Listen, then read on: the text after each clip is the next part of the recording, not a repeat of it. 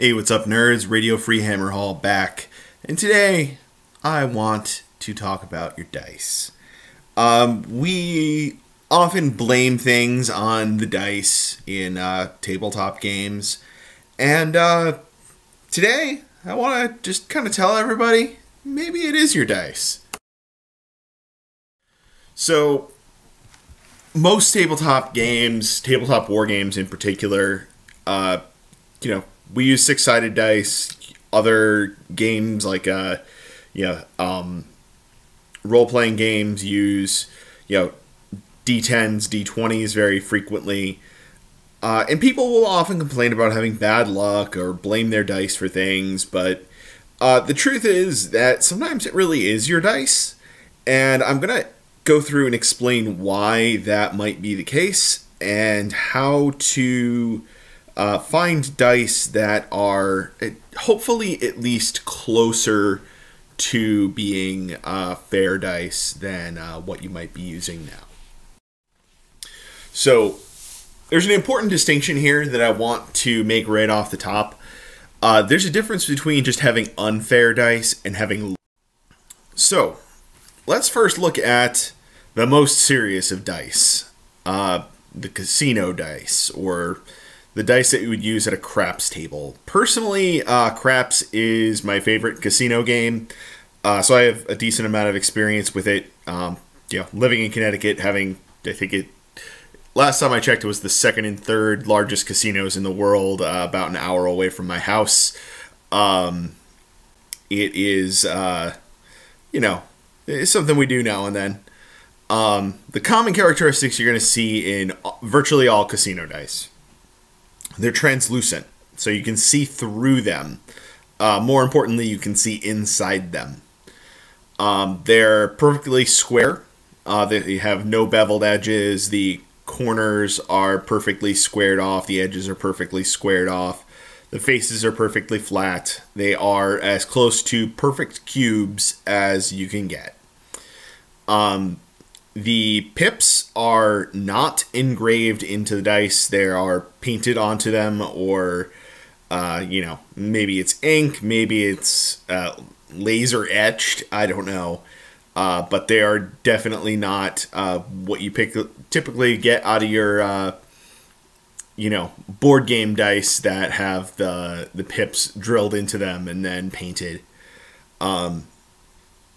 These casino dice are regularly tested for their balance. They have special devices to do so. If the dice fall out of play, like they bounce out of the gaming table, they're always retested, and the roll is no good and you have to re-roll. And the important thing here is that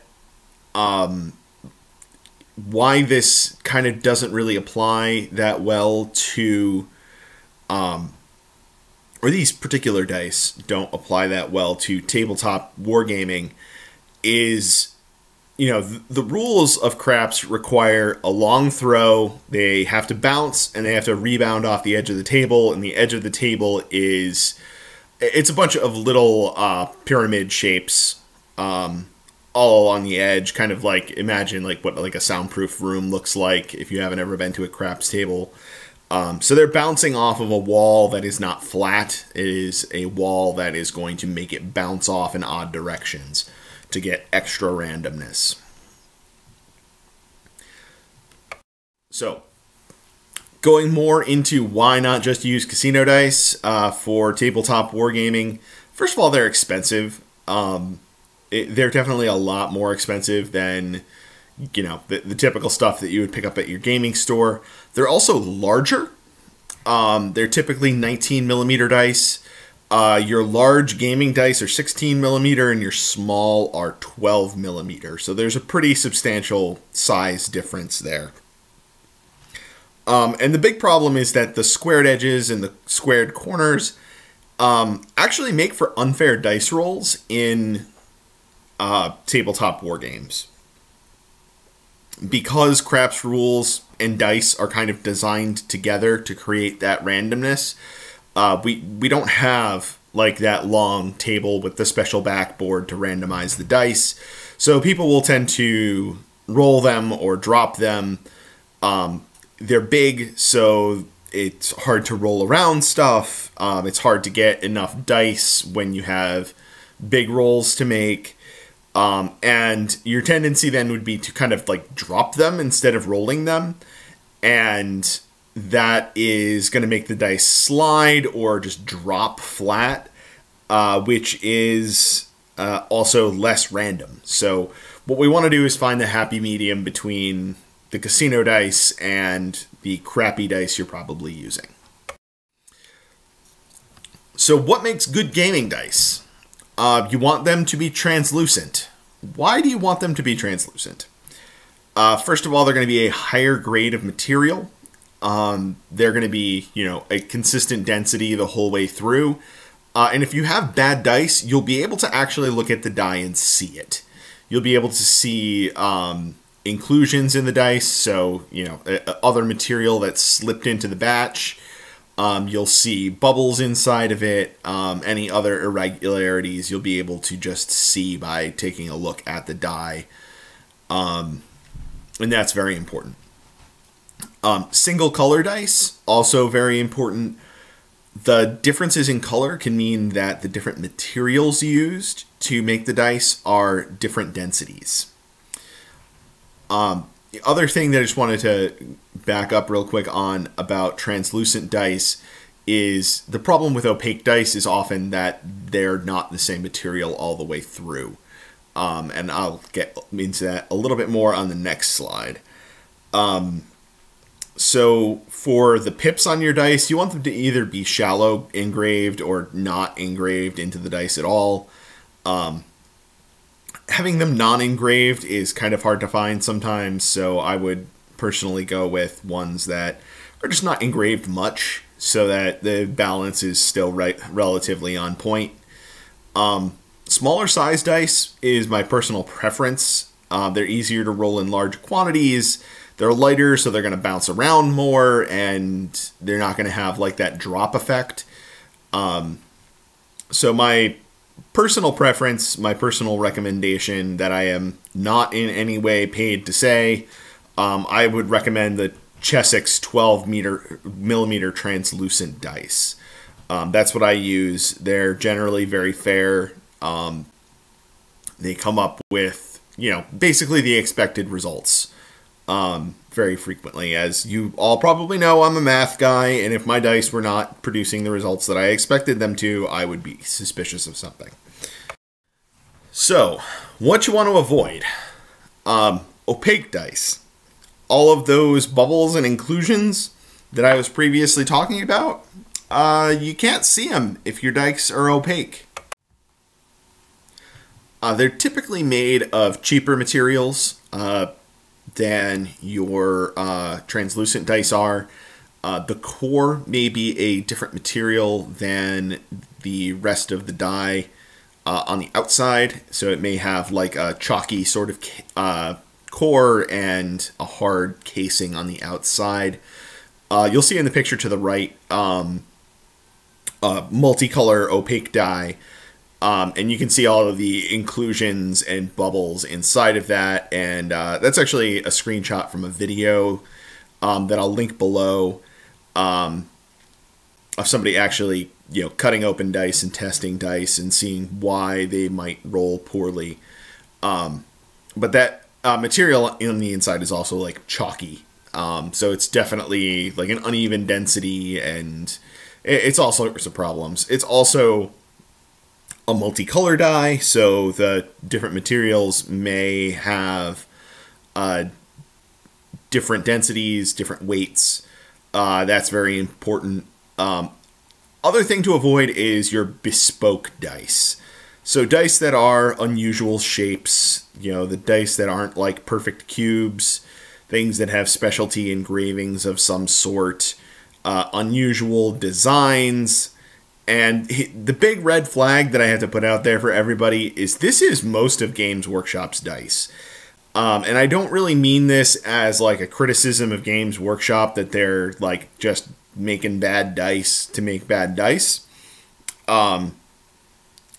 they are a company that has long seen themselves as a model making company, not a game making company. And that really shows in their dice as well.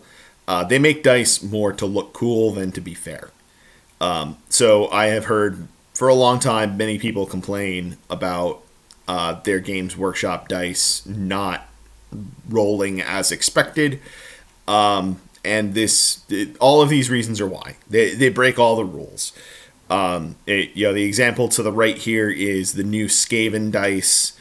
The pips are a different material. They're inset. They have a special symbol on the 6. They aren't perfectly square, as you can see in just from the pictures. That they're I don't know. They look very Skaven-y, which is cool and all that, but it makes for bad gaming dice. And that's, Games Workshop's gig is not in making perfectly fair dice. So I just wanted to make that clear that it's really not a knock on Games Workshop saying that they're making crappy dice intentionally or something like that. They're making cool looking dice. And they're not as concerned with the gameplay aspect of them. So they're probably not that concerned with testing them for fairness and things like that. So speaking of testing dice, there's a couple of different ways that you can actually test dice to see if they're fair.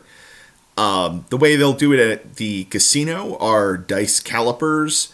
They put the die in a little clamp and they spin it, and it should just come to an even stop. If it wobbles at the end of the spin, you can tell it's unbalanced that way. Because it's not coming to like a smooth stop. There's something weighted that's making it bounce back in the other direction. Dice calipers are expensive. I took a quick look online. They're like $50 and up. So this is only if you're like super serious about your dice. If you're concerned about your dice, you can do the salt water test. Basically, you just take warm water and you add salt in it until you get the salinity up high enough that your dice will float at the top. And you just kind of roll them in the water a few times. And if the die keeps coming up with the same result over and over again, it's a weighted die. And it's not good. Fair dice will roll randomly. So it's pretty easy to tell. You're just using the kind of properties of water to let the lighter side of the die pop to the top. So that is a pretty good, easy way to check your dice at home if that's what you want to do. I think overall the easiest thing to do, rather than like checking your dice for fairness, is just buy dice that have the qualities that we know are going to make for good dice. Sometimes they're a little bit more expensive. It's worth it. Your dice really may be against you. And just a note for competitive play in the future, dice are part of your tools of the game. And playing with dice that are uneven or unbalanced is like using a measuring tape that's not accurate. In collectible card games, they have standards in competitive play about your sleeves. I would anticipate in competitive play for tabletop gaming, at some point we will have standards for what dice you have to use. Much like there's deck checks in collectible card games, we might get dice balance checks by TOs just randomly during tournaments, just to make sure that dice are fair. And as these games grow, the prizes get bigger. It means there's more incentive to have loaded dice. So it's going to become more and more of a concern that people's dice are bad intentionally. So that's all I got for now, folks. Hopefully this was informative for all of you, and I will see you later.